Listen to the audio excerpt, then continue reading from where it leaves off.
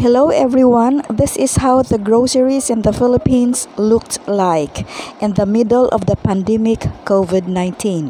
Today, I am going to share with you our own protocol of buying our groceries, the things needed to bring with you in buying the basic items, and what are the age requirement of people that are only allowed to buy the groceries.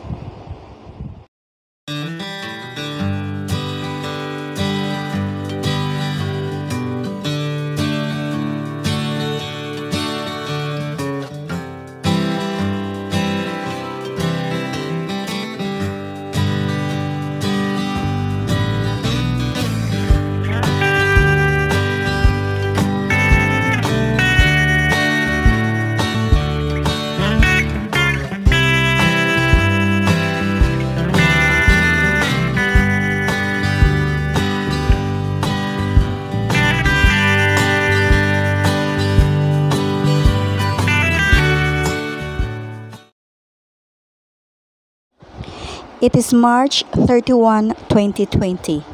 It had been 16 days past since our office had decided to put on hold our jobs for the lockdown.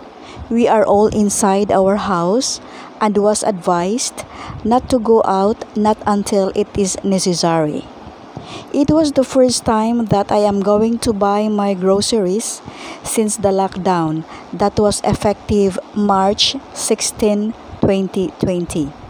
We were advised to bring our quarantine pass, which was issued by our local government, and we are required to wear our face mask. If you don't have these two important things, you are not allowed inside. Only 19 years old until 59 years old are allowed to buy groceries. 18 years old and below are not allowed to go inside because they are considered vulnerable. Pregnant women and people on their 60th and above are considered vulnerable as well, so they are not allowed inside.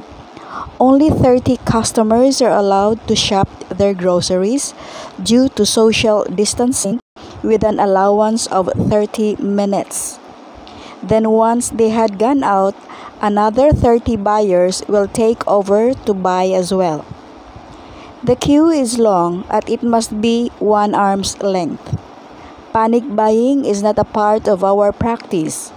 We only buy that is good for 1 week consumption. Then go back once the need arises. Kindly stay along and see how our grocery store looks like.